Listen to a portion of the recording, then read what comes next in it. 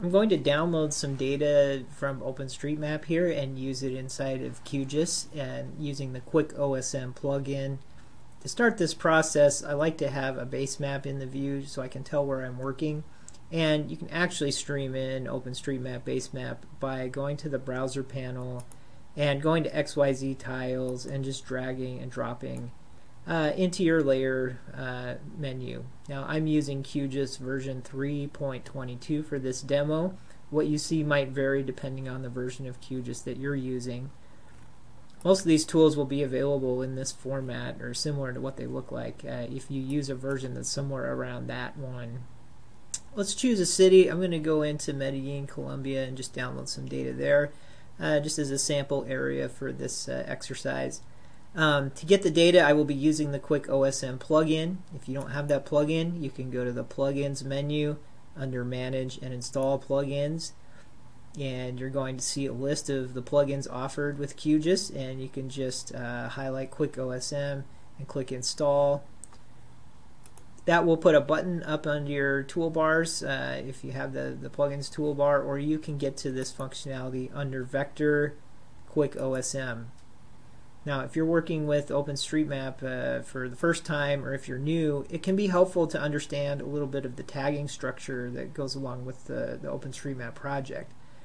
There's a wiki page, the OpenStreetMap wiki, where you can type in any kind of feature and it will show you the tag that is used. For example, if I were to search for park here, I would see that the tag for a park is leisure equals park. Now, this is a key value pair. It has two important parts. The key is leisure and the value is park. There's other leisure features that have different values on them. Some common ones are highway, which is used for roads. Amenity is used for lots of different things in OpenStreetMap. If you go to that page, you'll see that there are a lot of possible values for the amenities such as bar, cafe, fast food, and so on. So if you're not familiar with the tags and you don't have them on the tip of your brain, it can be helpful to keep this page open while you work with the QuickOSM plugin. Other than that, the plugin is quite user-friendly.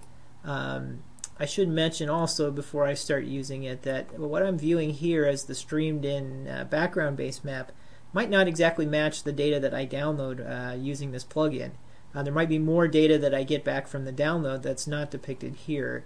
This is just one rendering of OpenStreetMap, and it might not include everything that's in the database. Okay, so let's go ahead and use this plugin to get all the roads. Those are under the highway key, and I just want to query for all possible values. Perhaps the most important part here is I choose which geographic extent I want to use for the download, and I'm going to choose canvas extent, which is the area that I can currently see in the view here. Just be careful with this, because if you're zoomed way out and you try to get all the data, it could take a long time or download more data than you expected.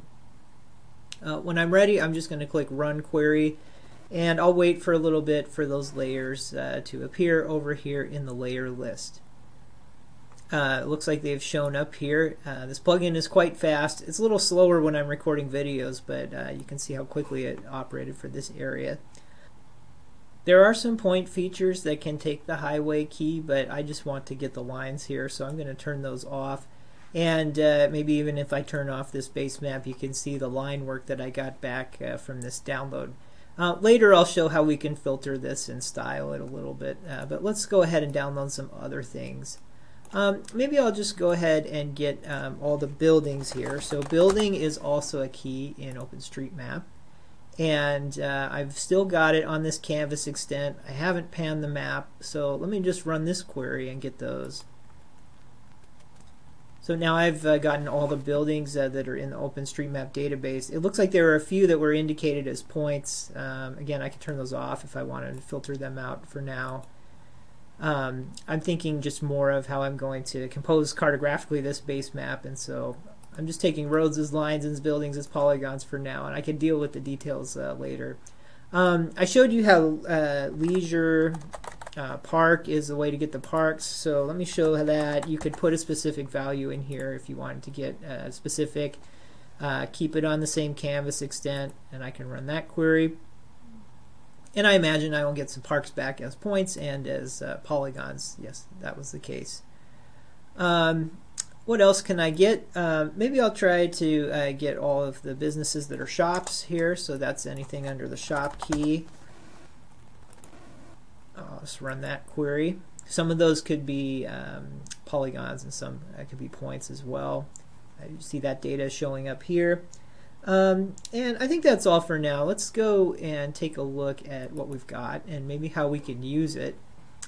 So one trick will be kind of dragging and dropping these layers so that they are in the order that you want.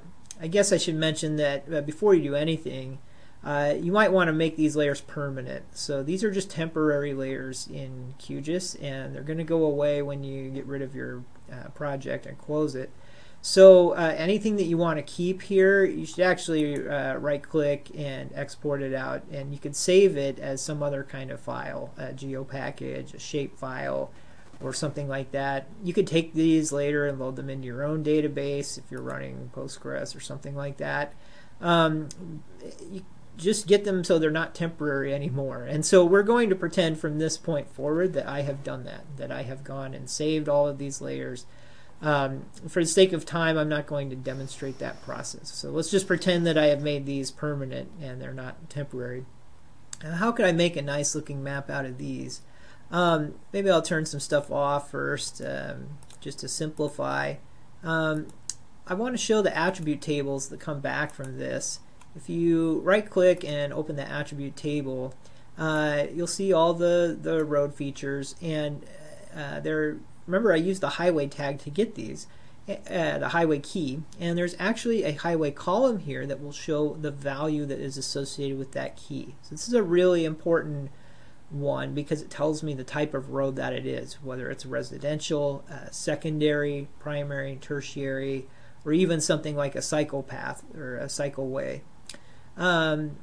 Also, I've got a ton of other columns here. If people put other tags on, all that data comes, and most of the information is null because there are a lot of tags that most people don't use. But if you go over, there's some ones that could be really helpful. For example, the name and the surface, for example, or the number of lanes. All of those could affect how I might style this.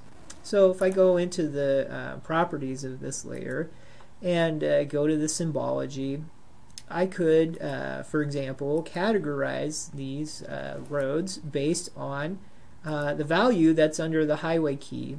So I click classify down here, and this just assigns a random color to each type of road.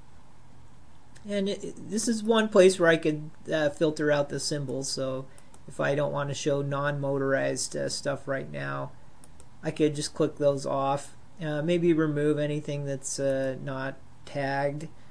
That could be one way to start kind of symbolizing this. And then I could go in and apply certain colors and widths to the major roads versus the minor roads. Another thing you can do is if you want to use SQL to set filters on what's visible, you can right click the layer and go to a filter, and there's a little query builder where you could do that.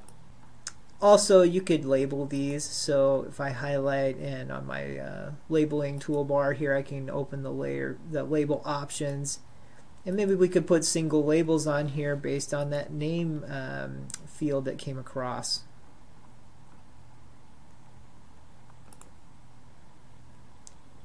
Right here, and we could do things such as changing the size and color of those labels. Maybe I'll make them a little bit lighter here.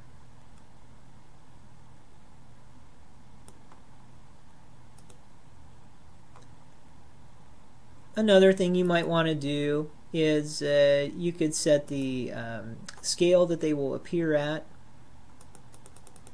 So if you go over here to some of the rendering options, you could set scale here. So for example, I'm going to make it, let's make it so they turn off when I go out beyond 20,000 or 1 to 20,000. See how those layers turned off? And also the placement engine right now has conflict detection, so that's why it's reducing the number of labels that appear as I go out. You can use all these options down here to modify those.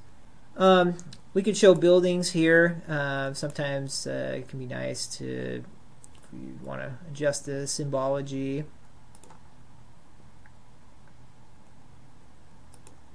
We can go down and take the stroke off of the end and maybe make it a nice, like a little bit lighter color here. That shows us that there's buildings, but it's not making the map look real messy. We could change the park style, maybe change it to a green color. If we want, we could even outline that in green. Just change the stroke to a little bit darker. Okay, so there's lots of modifications that you can make here to your base map using the OpenStreetMap data. Using the attribute tables, you could select out and further filter the information that you get. Be aware that you will need to deal with situations where you get back both points and polygons, for example, the shops. Maybe I would symbolize these shops so that they look more like a building, and these point ones so that they look like darker and smaller points that would show up. It's up to you. I hope this tutorial has been useful and that you're excited to go get some data from OpenStreetMap now and begin styling it to make your own base maps.